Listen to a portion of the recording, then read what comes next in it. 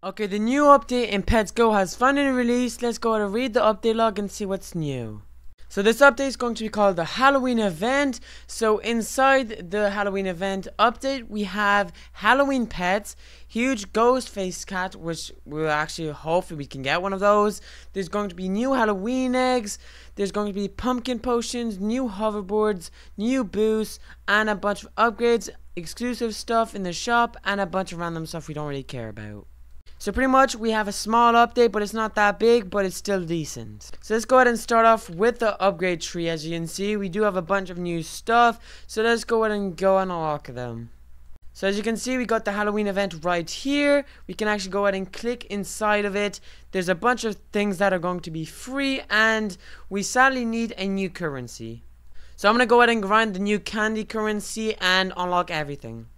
So each time I roll, as you can see, I do get some more candy. So let's go ahead and keep rolling. Since we're actually getting a lot of candy for each roll I do, so let's go ahead and actually go to my items. We're going to use 1 blazing dice, 1 instant luck, 3 potion, and 1 rainbow dice, and a golden dice. So once we roll this, we'll get something good, and then that will give us a lot of candy. So as you can see, we got a 1 in 10,000, that gives 800, so let's go ahead and keep rolling.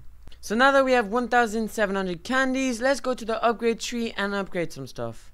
Let's go ahead and upgrade the candy shower. Let's go unlock the haunted egg so we get more candy from the egg. And let's go ahead and upgrade these two. And also, as you can see, the new map looks absolutely cool. It gives us that haunting vibe from this side and from this side as well. Okay, now that we have 15,000 candy, let's go ahead and upgrade our tree. So let's go ahead and get another egg. We got the bat egg, and we can barely afford some other stuff, so let's go ahead and keep buying stuff. It looks like we got a pumpkin, a giant pumpkin actually. As you can see, we're actually breaking it right now. It's hopefully going to give us a lot of candy. So in 3, 2, 1, it looks like we got a decent amount, 21,000. And we got 25,000, so with that 25,000, we're going to get more giant pumpkins, and we're going to go ahead and get more candy, coin nightmares, and we can't afford anything else. But as you can see, we're mostly completed the bottom, but we haven't really completed the top. So I'm probably going to go ahead and complete the top sometime later today, but I'm not going to fit everything inside this video. But anyways, also inside this update, if we go to the exclusive shop, as you can see, we got the double dice for Robux and the triple dice for Robux. But sadly, I'm free to play, so I can't really buy these.